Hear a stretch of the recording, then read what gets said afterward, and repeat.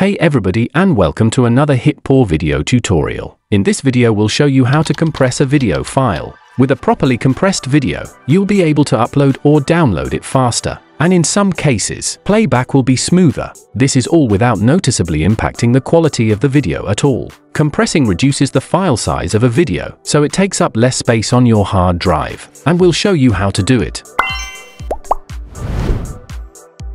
HitPaw Video Converter is one of the easiest and best programs out there for video compression. The free download link is put on the description. Once you've installed, find the Compress Video or Image in Video tab of Toolbox. You're gonna want to drag and drop the file over or click this Open File button. Now that you have your file loaded in, click the setting logo here to set up the compress level. As you can see, the more you pull to the left, this will give you a lower quality, but it's a smaller file size. And if you turn the slider to the right, you'll get a better quality but a larger file size. You should generally set this option to the smallest you can bear. Choose the format you want to save here. The default output format is the same as the original format. Hit confirm after finishing setting. Click the folder logo here and choose the output file's location. Click compress and wait a second.